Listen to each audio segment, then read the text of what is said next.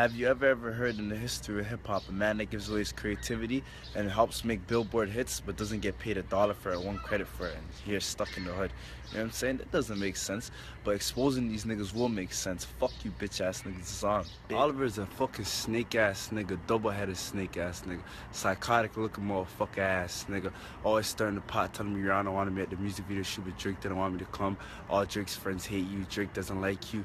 You always stirring the pot, you bitch-ass. It's your boy Akademiks, and check it out, because, man, are y'all telling me Drake is the Milli Vanilli of rap in this motherfucker? Now, I think everybody could agree, right? Drake got more goddamn either ghostwriters, writers, or what he calls help than a motherfucking Nike sweatshop in the heart of China. Come on, let's be honest, all right? Now, there's a big thing, he doesn't use ghostwriters, he credits them all. Who gives a fuck? Who gives a fuck? We heard another nigga singing the rhymes that you eventually recorded. We know what's up. Now, here's the thing. We got another guy. A guy who Drake recently shouted out on Summer 16, looking for revenge. Okay? Basically, one of the guys he shouted out, Mo G with the dance moves. He says, fuck that. I'm calling people out. Now, he didn't call out Drake specifically, but he's calling out people around Drake. And so he's really calling out Drake because Drake is the brand and people around Drake obviously are Drake. Now, he calls out Drake's manager for being a fuck nigga. He says Drake's manager, Oliver, and if you don't know who he is, he has some weird last name. Oliver and some other guy named Future the Prince, which is Drake's DJ. They manage Drake. He calls out the manager for not putting him or trying to keep him away from positions or places. For example, Drake shooting a music video with Rihanna. He don't want Mo G there for whatever reason, right? Now, he also calls out the camp, really, to say, yo, I helped with the creative process for certain songs that became hits. I helped with this. I helped with that. And basically, I don't get no credit and I don't get no money. Okay? Now, my thing is this, right?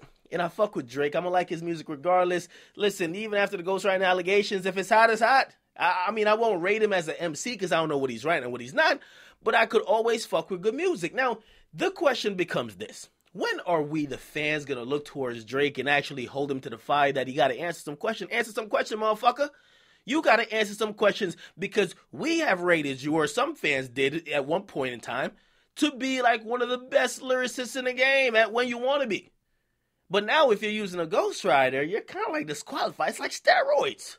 Now, Drake has never answered any questions. Let's be honest, right? He got called out with Quit Miller. He basically went and faded and he said, listen, man, here's the truth. To be honest, use your own imagination. I ain't telling you shit. I don't got to tell you shit. Use your mind. Whatever you think, go with that. Now, the audacity of this guy. He can't even answer fucking simple questions. He can't even just say, hey, listen, this is what I do. This is how I did it. Yeah, I am using ghostwriters.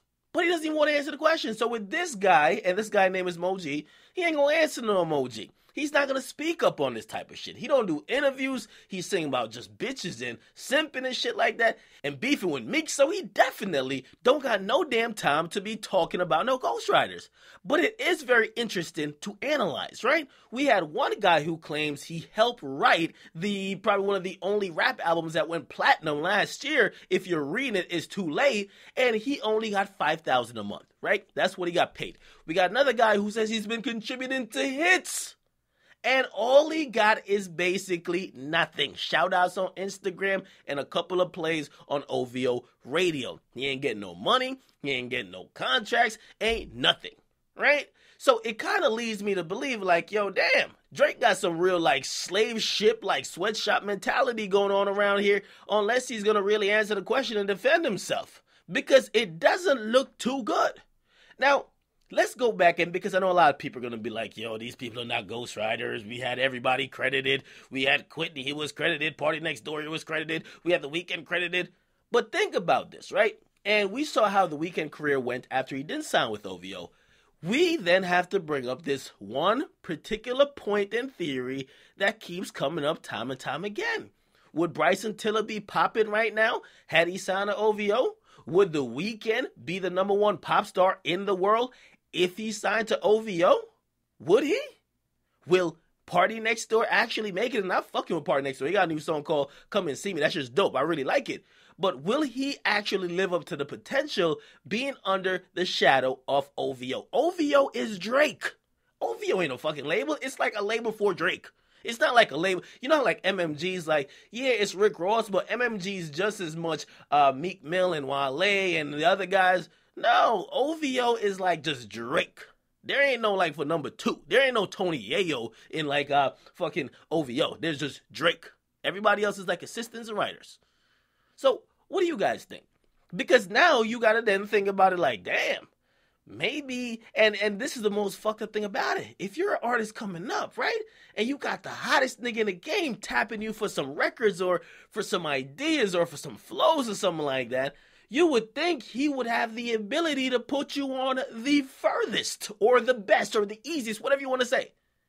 But instead, it's probably the biggest hindrance because if you fuck with him, you definitely not blowing up. He not paying you. He not giving you no fucking shine. He gonna give you a fucking shout outs on Instagram. And the crazy thing about it, like now that this guy Moji has spoken out about it, and I'm not defending him, but I'm telling you what's gonna happen, fans are gonna attack his ass because they're gonna be like, you're so ungrateful. Drake did all this shit for you, and this is how you repay him by over here snitching and blah blah. That's what it is, okay? So you guys get in the comment box. I fuck with Drake regardless. He's my favorite rapper, but I don't like fuckery from nobody, all right? And this guy's making some serious allegations, right? And, of course, we know his manager ain't gonna respond. We know Drake ain't gonna respond. So it's up to us, the fans, to discuss it and then discuss if it's really anything that we should hold Drake to the fire for if he eventually does decide to speak at all. It's your boy Akademiks getting comments. What you guys like? Definitely subscribe. How about?